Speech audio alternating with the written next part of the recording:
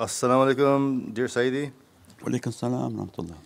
Sayyidi, I'm the only one that tries to guide my children in the family. The rest of the family are Wahabis, unfortunately. Please advise, Sayyidi, please forgive me. Yeah, increase the love. You know that the bees, and you look and there'll be many signs in nature because we said this is the natural religion, that the bees they're circumambulate the queen, and without the queen they don't produce sweetness. You know that? If you take the queen out they don't know what to do and they don't produce any honey in their hive. Yeah, they produce it because the presence of a queen, and as a result they circumambulate that reality. So that love they have bonds them all. You take the queen, the whole hive starts to move. And a wasp, which they're like, doesn't have a queen and produces no honey, and all it has is a stinger that hurts people. So what can you do about something that produces no honey, has no benefit and just stings people? So they're devoid of ishq, they're devoid of love, they're devoid of an understanding of love, and everything they want is to approach Allah through the head, where Allah didn't ever say, I reside within the head and that faith is in the head, and that this dead body goes back into the ground, and what you're going to do with your head. And usually by 80 your dementia kicked in and you have no head. So it means that ishq and muhabbat and Islam and iman wal ihsan is in the qalb. Qalb al-mu'min baytullah. So those whom are devoid of love, then what can you do? Nothing. So then you increase your love, you increase the madad, you increase the practices, then that's enough. And you increase your love to the children so that their bond for you is stronger than the bond for anyone else in the home. They rely upon your love, your affection, your counsel, your reliance. So because that works. So if they're devoid of love, they're very hard to love even for children. As they don't love the Divine, then nothing on this earth loves them. So they generally have very harsh relationships with relatives, with children, with offspring. So that shouldn't be any competition. So if one in the house is loving. As-salamu alaykum wa rahmatullahi wa barakatuh.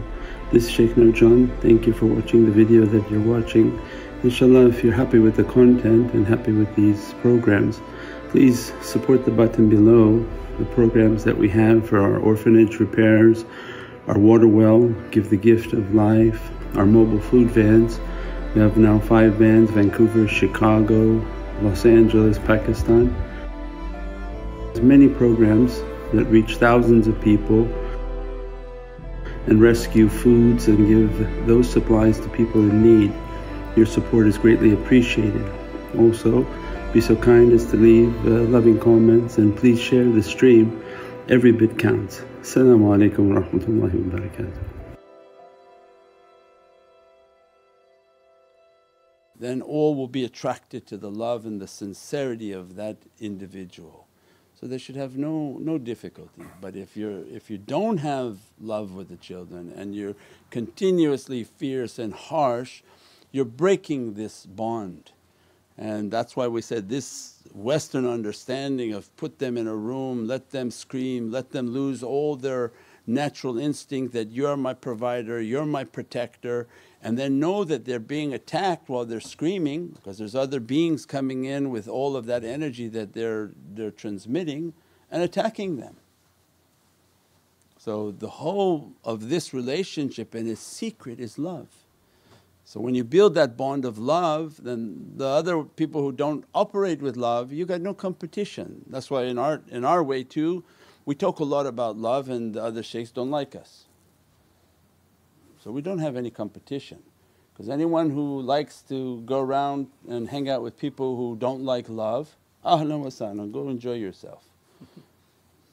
2 days of that you're going to get sick and you come back to the oceans of love. So there's no competition. You can't compete with people. Anybody want to sit with something that is not loving? No, it's hard. You say it's too much. So love is, like a queen bee. It attracts a lot. And the khidmat of our students is the honey, right? They're producing honey where the other groups don't produce nothing, right? And when they don't produce anything and they begin to be belligerent and bad manners, means that you're breeding wasps. Something what you're doing is not right, because your jama'ah become like wasps. They're aggressive and attacking everybody on the internet. But if you're like the queen bee, means you put out a frequency and a vibe of ishq and muhabbat of Prophet and a soft demeanour, because they're like children that have to come for nurturing. What happens? These guys are making an immense amount of honey. They go out and they're doing this and that and thousands of wells. The proof is in the pudding, it's in what's manifested. It's not what is it? Physiology. It's not a, what Michael always talks about? Philosophy? Philosophy. It's not a philosophy, it's a proof. It's in the annual report. How many thousands, hundreds of thousands of pounds of food that we picked up around the world. Yeah. So that's the symbol of it. Allah said, if you do it with love, people will come.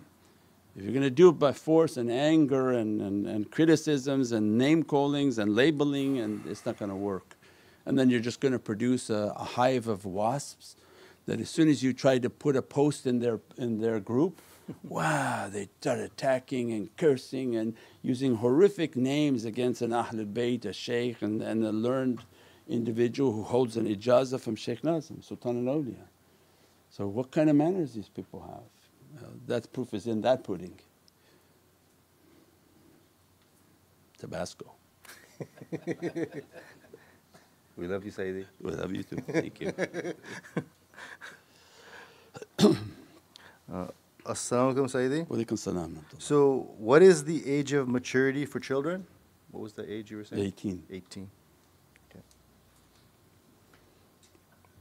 That you teach, accompany them and then be friends with them. So when they start to go off, nobody took the highway completely straight. Everybody went off road and off course and in all different directions.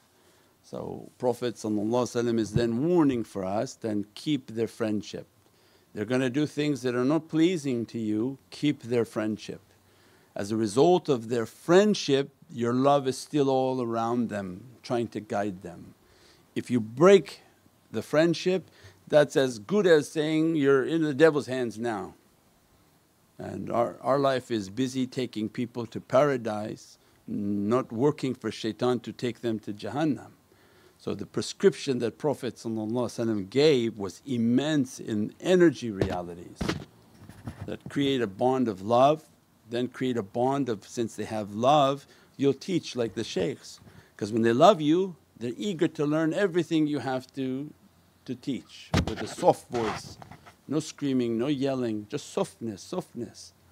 And then as a result you've nurtured them, they'll go and start doing their own life and whatever Allah's written for them, but at least the friendship with them will keep your light all around them.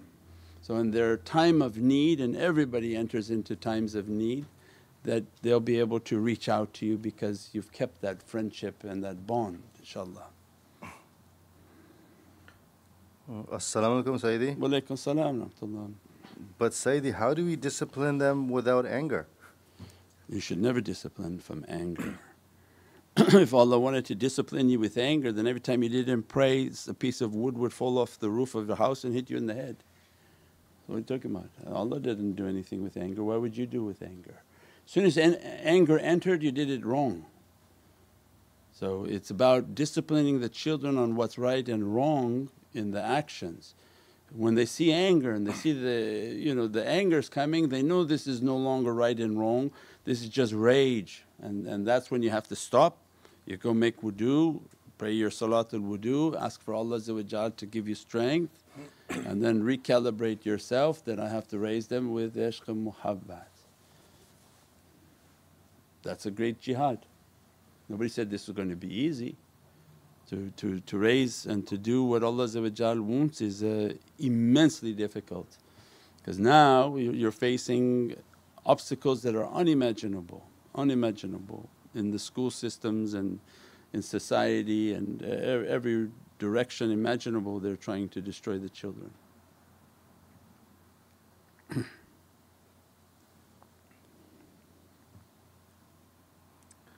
think you already answered this, but they said, As-salamu alaykum Sayyidi, please tell me a remedy for anger. You gotta get all the books. It's the whole energy teaching. Everything is energy teaching, meditation teaching, everything. So get on the program, get the books, do the meditation, read the book on energy, the healing energy, angelic energy. If you read Urdu, we have the Urdu version of the energy book and angelic qudra. It's the whole system, because the most dangerous bad character is anger now for everything, because anger will make all the bad characteristics ignite. So our life is again a continuous struggle just to drop the anger, drop the anger. So you make your wudu, keep yourself in wudu, do your salawats, do all your awrads, so that companionship of positive energy is with you. When you go out and go into public, go to work, go to these environments, come home and wash. Don't bring the energy back into the home environment and start to interact with everybody at home with all of this crazy energy. So go home, immediately wash, do some of your namaz, and then interact with the home, clean, so that not to bring that energy and now have confrontation with everybody based on that energy, inshaAllah.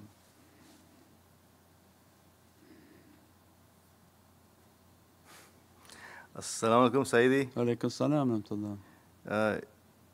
Isn't making TikTok videos haram? Forgive me for my ignorance and bad adab. Yes, if you're making a TikTok it's haram, because you're going to lose your modesty if you make TikToks. But if you're going to put onto their platform Islamic teachings and zikrs and our videos, then alhamdulillah you're entering and throwing it into shaitan's playground. But definitely to make your own account and start interacting in there, it's a source of great fitna. And all social media, your phone, everything, there's nothing excluded from that understanding. Not the verdict of haram, but it's extremely bad energy. So we'll start with your phone. If it's for the purpose of immoral images and actions, well then that's already gives its answer. Then any social media, email, anything that people are doing, if it's for a purpose other than what is halal, then you're in a danger zone. So that's the purpose of teaching people, that put out the videos, propagate the information, that you're already there on these social media platforms, then put out the videos, put out on Facebook the videos, propagate the articles, do these good works in these forums and bring people back towards these realities and towards a sense of hope. Because so many of the wasps have scared people away from Islam.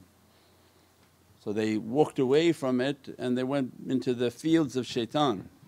So when you take it and put out the honey and put out sort of this compassionate form of teaching, loving form of teaching, energy based teachings, you may attract a lot of people back. Because Rabb al-Mu'mineen wa Rabb al-Kafireen wa Rabb al-Alameen, that Allah is Lord over all His creation.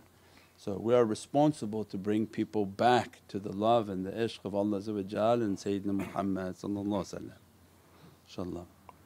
As-salamu alaykum wa rahmatullahi wa barakatuhu Sayyidi. Walaykum as-salam wa rahmatullah. Sayyidi, how can someone suffering from OCD get relief?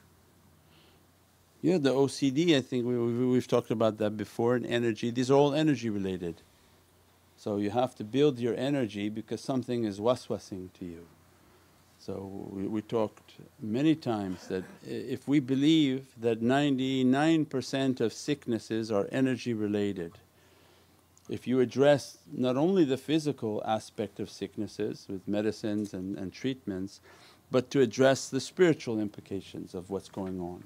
If there's energies around a person, because waswas and OCD is so interestingly involving waswas, because somebody's hearing something, so from who? That your wash was not complete, your wash was not good enough, that go wash again, go wash again, go wash again, means the shaitan is too close to you. And you have to build your energy, do your meditation, do your spiritual practices. As a result of those practices, it should be pushing away that fear, because fear is the opposite of faith, and that waswas. So then build your practices, build your energies, do the meditations. If that's not working and you require medicine, then you take the medicines and then do the practices and begin to confront the fear. If you're scared of dirty things, put your hand in the backyard, put it in the soil and begin to teach yourself, you're clean, not clean, it doesn't matter, go do your prayers. So you have to confront what's coming after you. So don't run from it, don't give in to it, and don't listen to it. Because the OCD is the same as the people whom are hearing things and then acting on it. They fight and yell scream at everyone because they sense they heard something, they have an intuition towards something. No intuition from Allah is bad about somebody, because Allah's attribute al-Sattar, and the angels are locked under these attributes of as-Sattar. They don't reveal people's faults. So it's not from Allah, it's from shaitan. Oh, you know that one is like this, he ate your grilled cheese. Then you come out and say, oh, you know I'm inspired, you did that. Then they start to fight. Means they listen to every whisper and they act on it. If you do that, then the shaitan comes all the time around that person, thinking this is a great person. As soon as we talk to them, they go yell, scream, fight with everyone. And then they think, oh, they're having inspirations. No, these are not inspirations, because the sifat of Allah is not something breakable. When Allah conceals, He conceals. So He doesn't give people to understand something about someone else. That's something completely different. For guidance, it's something a completely different understanding. If Allah wants to give a guide, a way and an understanding on how to guide His servant, but doesn't conceal their faults and to ridicule and to attack people with, inshaAllah. As-salamu alaykum Sayyidi. Walaykum salam rahmatullah. Sayyidi, what is the reality of vegan meats? There is a desire from the companies and the World Economic Forum to convert the world to vegan meat. Are they halal? Thank you for your guidance. Yeah. I don't know about this halal, not halal stuff. I don't know what aspect of vegan would be unhalal. But if they later find out that there's a whole bunch of chemicals and additives and all sorts of bizarre elements, then later they have to make a ruling on that. But until they come out and say, oh, you know, all these chemicals, they actually kill you to make this thing look like and taste like meat. And it's not natural proteins and it's not soy, and it has many different elements within it. And too much of that soy they found that will destroy your brain and destroy your brain function. And again, anytime you try to imitate Allah, you're going to have a big problem in your life. So our Western diet is contrived of corn syrup. Nothing is real in the supermarket anymore. So when you're eating unreal foods that are made from corn syrup, coloured and painted in different things, of course everyone's going to be sick and eventually die, and 6 out of 7 is what they want gone. So if you can get meat and eat regular meat, alhamdulillah. And if you don't like to eat meat too often, then don't eat it that often. But stay away from a lot of these products that are not going to be good for you in abundance. So before they were saying everybody have a soy patty, then they found it was causing brain problems and all sorts of other medical problems, the soy products. Then they came and corrected it, okay we can't. So a car that runs on gas, it runs on gas. You start throwing all the things in there, you're going to have problems. So Allah designed us a certain way, so best to keep with the way in which Allah designed us, that eat your meat, eat your balanced diets, stay away from your carbohydrates and sugars, and lower those items within your body. Those are all poisons for the body. In which Prophet described, I fear the two whites for my nation, and that's with salt and sugar. And so anything that's high in salts and high in sugars, those then Prophet described and advised for us to abstain and to keep away from, inshaAllah. As-salamu alaykum Sayyidi. Wa alaykum salam rahmatullah. Forgive me for my bad adab. How to bring back kids who are adults back to life and love for family if they are struggling in life? Yeah, you got your work cut out for you. So you have to rebuild your connection of love and to rebuild the bond of love and to compensate for what went wrong and try to re-establish a connection of love and respect. And if you're trying to bring them towards guidance, then it's best that you're already on guidance, so that when you reconnect the love, then you set by example that your character is back to being loving, and that you're following this path, and then you begin to teach them based on this path. I understood the wrong I did and I understand the bad characteristics, and then there's hope that they may follow what you're following. But if they're going to just listen to what you say but your actions are something different, it doesn't work for anyone to listen to someone who doesn't do what they're talking about. So we have to walk the walk and talk the talk, inshaAllah. As-salamu alaykum Sayyidi. Wa alaykum salam rahmatullah. If the ones that love us are entitled to the light of the love we develop, then is it the same true if we're battling darkness? Will our kids be affected by that? Yeah, of course. If you have darkness all around you and negative energies all around you, do you think the children are going to be not affected by negative energy? Of course. So we have other talks on that, right? So when people distance themselves from these types of circles that Allah gave as a blessing and a ni'mat, then whatever negative energy adults bring into the home environment, then the purest light is going to carry that. Just the law of energy, the negative is going to go to the more powerful positive. So who's the more powerful positive? The ones who came most recent from heaven.